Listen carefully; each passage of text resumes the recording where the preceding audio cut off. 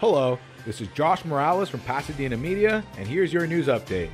On Monday, August 3rd, the Pasadena City Council discussed proposals for increased police oversight. Two different options were presented. One proposed by Vice Mayor Tyrone Hampton, and the other by Mayor Terry Tornick and Councilmember John Kennedy. Hampton's proposed commission would separate the city attorney and city prosecutor to guarantee independence and remove an independent auditor from the office of the city manager, which would require an amendment of the city charter. Mayor Tornick and Councilmember Kennedy proposed that the auditor report to City Manager Steve Mermel.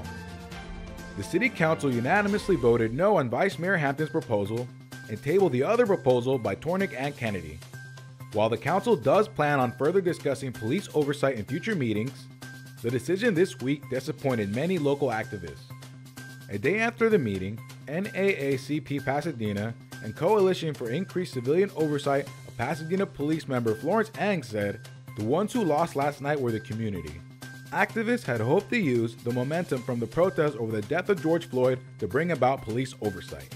Thanks for clicking into Pasadena Media News.